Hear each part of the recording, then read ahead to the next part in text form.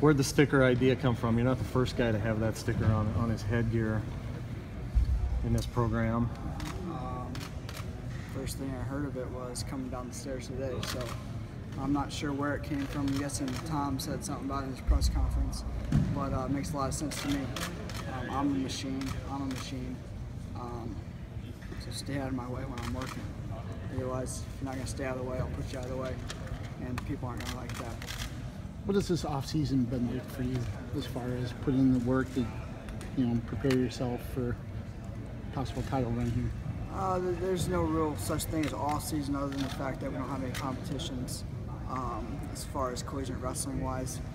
Nothing really changed for me in between the NCAA tournament and now. Moving forward every day, I was in here preparing for obviously the season, Rio 2016 and beyond. So there's no difference in lifestyle, no difference in the training, maybe a little more relaxed, but moving forward every day in that quote-unquote off-season. But like I said, it's a lifestyle, and there's no such thing as off-season other than the fact that it's a little more laid back and no collegiate competitions.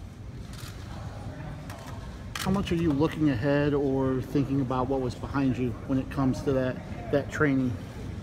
Are you thinking about March and what transpired, or are you looking ahead to what's in front of you? It's like looking back to the NCAA tournament 2015. Yep, 2016. This last March when you lost in the finals. 2016, yeah, my bad.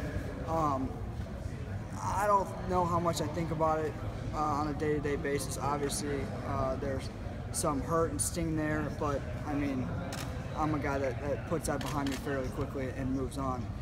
As far as looking forward to this NCAA tournament, obviously it's in my sights, and I'm looking forward to it, but I got to take care of day-to-day stuff, like getting better every day, and if I take care of that, then March will take care of itself.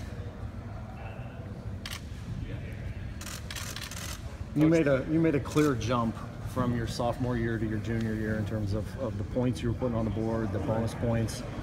Are there any lessons you learned from that you can pass down to some of these other guys that can help them make that kind of leap this season? Yeah, of course. Just going out there and do what you do best and do what you're here to do.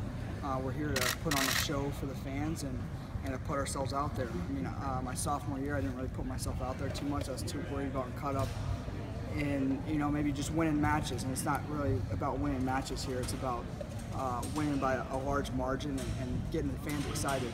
I don't know how excited I got the fans my freshman and sophomore year, but my last year, I think they're pretty excited. So, got to think outside the box a little bit. Think not selfishly.